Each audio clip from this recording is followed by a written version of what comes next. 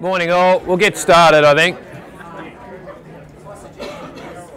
So just acknowledge the traditional custodians of this land and their elders past and present. Thank you all for coming along this morning. What we're going to do is a bit of a tag team effort between Jamie and myself. What we go through essentially some of the fire season preparedness, and there's been some, and I'll talk about it in a minute, a bit of movement in the forecasting of what's going to happen this summer. So I thought it's important that we give you that briefing. Jamie will give you a bit of an understanding of some of the preparedness work. We will then probably talk a little bit about what's happening in the reform space, but I get a sense most people are over that, so unless you really want to, we'll give you a brief overview, and Liz is here if you need any further details, and then we'll just open up for broad questions. So a fair bit to get through in our allocated half an hour. I've got no idea how to work this machine thing here, so someone might help me through it. So thanks, Jamie. Oh, you're as good as I am. Arrow on my keyboard. Okay, got it. So preliminary outlook, so that's what I just talked about. So essentially what's happened is that the CSIRO, the Bureau of Meteorology, the CRC people, all the scientists come together. They put together their sense of what's happening from a weather point of view, what's happening with the dryness, and then do some forecasting and come up with what they think is a prediction for this particular summer. They do a couple of different iterations of this, and then there's a formal launch of it at the AFAC conference. So it's kept pretty tight, and other than the fact we're videoing today so we can share it with the world, we're not telling anyone else. So that's a joke. Thanks for laughing. Yeah, good on you. So the reality is, as you would know, that 2000. So this is a reflection on. So this time last year we were in flood. Essentially, most of CFA people were heavily involved in flood. So lots of water around and around the state. So let's push the button. The interesting thing for us, and this is the rainfall deficit from an Australian perspective, is that you can see now pretty well where it's almost the driest on record of rainfall deficiencies. And if you have a look, particularly in Western Australia, so interesting enough, you could suspect that they are also looking at an early fire season, as we are, and you can come right down into Victoria, and I think there's a better map of showing Victoria in more detail here. And you get a sense here that particularly that western part of Gippsland that you look at the northeast areas as well, and all of a sudden, for those who have been around a while, that you can see where we've had campaign fires in the northeast and where we've had campaign fires in Gippsland, we've got high levels of deficient rainfalls. Now, Muz is here. I noticed if I get anything wrong, you're the bugger that keeps me honest, mate. So you feel free to jump in at any time. So just be aware. So that's already out. So it is very much dependent on what happens moving forward. So we look at all this sort of data that's available. And essentially what this data says to us, and I'll take you to the bottom line is that it essentially says that with the cropping situation and the huge growth potential within spring, it gives increased fire load. It also brings forward a potential for fire starting as early as October. So what that is sort of early indications here are saying from a partial point of perspective that spring growth in the north and central grain areas brings with it fuel loads, brings with it potential fire. What that says to us is that there is a potential this year for an early start to a fire season, particularly in Gippsland. The Bureau, so that's from the fuel load point of view, if the Bureau then says that the warmer daytime temperatures are expected from now on moving forward, thank Christ, some people would say, given it's so bloody cold. Lower than average rain, which we're already seeing. So it's crystal ball stuff, so it's a bit hard to tell, and you probably know that we quite often get October rains. And the water storages obviously are, I'm not allowed to move around. The water storages are obviously low already, so if we don't get rain, that's probably not likely to change. Now I guess the interesting thing for us then is it's sort of like the Bureau. There's an average chance it's going to rain, and there's an average chance it's not going to rain. So it could rain and it could not rain. But I guess the issues for us is, compared to last year, we're in flood, in a nutshell. Compared to last year, there's going to be a lot more crop in the space. So you could get some, we had a lot of header fires last year. We suspect that the fire season potentially could start earlier. Interesting enough, I've asked for the fire season preparedness work to be brought forward. On the back of that, DELP and Parks Victoria, to be fair, probably doing their own analysis, have done the same thing. So they're also bringing, so all the fire services in the state are bringing their fire season preparedness work forward. And it is more likely that we will have some sort of fire season this year than particularly we did last year, just on the back of what we know right now. I guess that's it in a nutshell. So on the back of that, we're doing, and I think there is a video that's online that you can have a look at, and you can hunt for that. On the back of that, I wanted to ask Jamie to come along and talk about some of the preparedness work that we're doing, both from an operational perspective and from a community preparedness perspective. So over to you, Jamie. Cheers. Thank you, Steve, and good morning, everybody. So I just wanted to give you a bit of a rundown on the service delivery preparedness program, which will be foreign to a lot of people, but it's a program that ensures that the CFA is prepared for the fire season. And it's not just brigades out in the districts, but it's our districts and regions and also headquarters directorates that support operations throughout a fire. The idea of the SDPP is to provide assurance to the Chief Officer and CEO that CFA is prepared to meet its legislative responsibilities. So the way this works, as Steve mentioned, we've brought that forward by at least a month or 6 weeks so that we're on top of things and we can have a report prepared by October. The program consists of an audit and inspection. So the DCOs will come out to the districts and regions with myself and the Assistant Chief Officers present. Prior to that, we will have compiled a list of documentation that's required to be cited by our team as a way of proving, evidentially, that some of our pre-season readiness and preparedness activities have taken place. And what we've done this year and off the back of last year is tried to streamline that a lot so that the visits from the Deputy Chiefs can be a lot more productive and have a constructive conversation with the operations staff in the field. And we found that's a really good way of getting feedback prior to the season about some of the risks and issues that they're facing leading up to summer. So all that's great, but I think you're probably all sitting there going, well, what do you actually do? What are you looking at? What are we actually trying to achieve? So some of the things, I won't go through everything because it's a long-winded exercise, but some of the things we look for are the IMT, so Incident Management Team, capability and planning. We ensure that the districts and regions are complying with their readiness requirements based on the Fire Danger Index.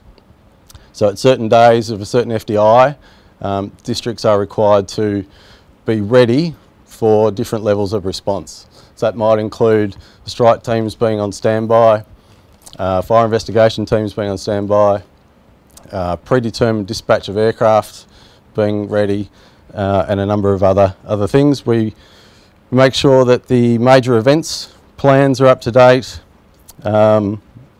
business continuity plans are up to date, the local mutual aid plans are in place, so they're local arrangements with not only the districts that border each district, but the other agencies involved there as well.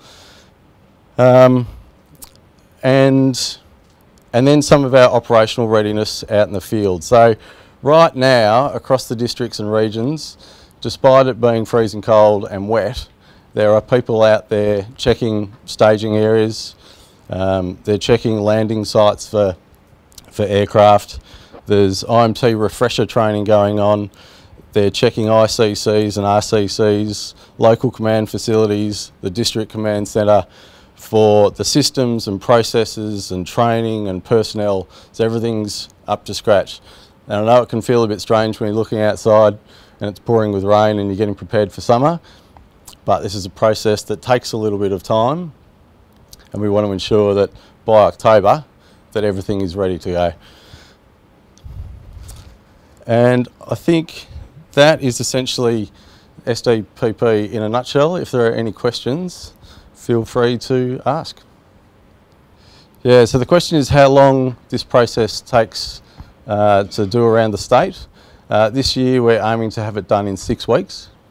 In the past it's gone from 2 months to maybe 10 weeks, but we're really trying to consolidate it this year because we have got a pretty short window of opportunity. So Jamie, I might have one. So we do that for the brigades and regions this year. You've broadened it out to the functional and directorates within CFA. Can you explain some of that stuff? Yeah, so this year there's always been a requirement for headquarters directorates to be involved in the SDP process. SDPP? Service Delivery Preparedness Program. Thank you, Chief. And so this year we've put a greater emphasis on the executive. So they're the executive directors of each directorate to be accountable for some of those readiness actions within their teams. So through the executive, we've established a reporting regime, which is a fortnightly reporting requirement, and there are a number of readiness activities that they need to undertake and report on fortnightly. So some of those, for example, are the ICT support arrangements, our community engagement and education activities and plans. That includes the signing off of neighbourhood safer places. Our community fire refuges all get tested, and there's a bunch of legislative responsibilities we have to abide by there as well. Our infrastructure support arrangements, that's quite intense. That goes from everything from vehicle readiness to the State Logistics Centre readiness. There are State Control Centre exercises. Our MOUs, our Memorandums of Understanding, all need to be updated, and we ensure that all our doctrine is current and relevant. Any other questions for Jamie? So, thanks Jamie. So to sum up for mine, if you go to the season that was not last year but the year before, we lost houses in Lancefield in October. That's probably what, 6, maybe 8 weeks away. So that puts it in perspective. So from now on, we'll be doing everything from at brigade level, ensuring that every crew does a burnover drill for their safety. There's a hazardous tree video and program that every crew must go through. That at district level, they'll be doing exercises right through to directorates, where we're asking directorates to help and assist to do their share of the load in a fire season preparedness sense. So I guess what we're here today to say, hey, there's some science there that says it could be on, and it's time for us to get ready, and it's important that people here in headquarters are fully connected with our thinking. So that's probably the main message from a fire season point of view. Before I open up then for broader questions, I'll speak just a little bit of background on what's happening in the reform sense. So you would have seen yesterday that the Select Committee released what they called the interim report. Now, an interim report that we're expecting to be a final report, but essentially what that was a list of all the transcripts of all the conversations, so it was quite an extensive interim report. The final report probably is still going to come next week. From that, you could expect there'd be some sort of government response to that final report from the Select Committee, and we suspect the Select Committee, if you're still with me, will have a major and a minor report, but nonetheless there'll be a government response to that, at which case there'll be potential chance for amendments to the legislation. It could either not go up at all, it could go up as it is, or it will go up with some amendments. And then we'll know, we think probably by the end of August, what will happen as far as the reform was concerned. So just be aware that that's going through a process. You see a little bit on response times. We were asked and provided the Select Committee with response times, and there was some discussion.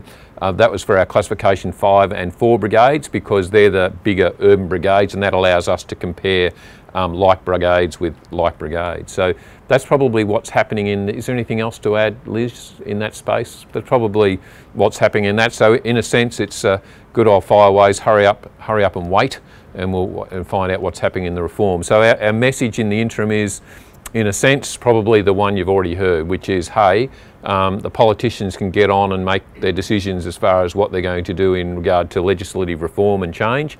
Our role will be, whatever happens, to continue to ensure that the safety of Victorians is not compromised, and we're able to continue to provide a service into a summer period that could be quite operationally busy for us. So I'm happy to take, and I've got Liz here on IR stuff who will have a bit more knowledge, Jamie on preparedness work. We haven't talked about what the community, and so we actually not only preparing us that we've talked about largely today, we haven't talked about, and maybe that's for another time, what we do in community fire guards, in briefings, and in sort of ramping that up. And you're always damned if you do and damned if you don't, because it's like the girl that cried wolf. The reality is, you know, as soon as you do that, it buckets down rain, we have floods, and you know, we called it too early. So it's too early to make the call, but certainly we're getting ready to make the call, if you understand what I'm trying to say, and in a community's preparedness sense. So we haven't done that, pulled that trigger just yet, and I am just waffling on, if you haven't picked it up, because no one's sticking their hand up for questions. So I'm going, oh, Gregory, thank you. So parallel to 2006, 2003, 2006 were campaign years. It went for months of firefighting. So basically Rob's question was, if people around here in this room and watching this want an opportunity to get involved, obviously at the State Control Centre people are on rosters, and anything from warnings and advice, media, through to situations planning and resources, and a number of activities. And interesting, when you looked at the map there before, we need to cast an eye on interstate support, and for me, the Canadians have already come back to another rotation of support into Canada as well, so the interstate and international liaison type teams as well. So there's a number of activities just within the State Control Centre. A number of regional facilities, ICCs and regional control facilities within CFA that are within hitting distance from here as well. And I'm talking about, it could be the Lilydale Regional Office or Kangaroo Ground, etc., etc. But look, the first port of call is your line manager. There are some teams that give tremendous support to the extent that it almost doesn't allow us to run our core business because everybody wants to go, and there's other teams that we probably get hardly any support into the state. So it is about, as Greg said before, ensuring you get line management support. So I would suggest the best way of doing it is see what's available, have a talk around, speak to your line manager. We might be able to put something out and let people know through, we'll put something out, Rob. Any other questions or thoughts? Hey, look, quick meeting's a good meeting. Thanks for your time this morning. If there's no more, I do appreciate you coming down. We'll just do these every now and again to make sure you're kept in the loop. Have a good day. Cheers.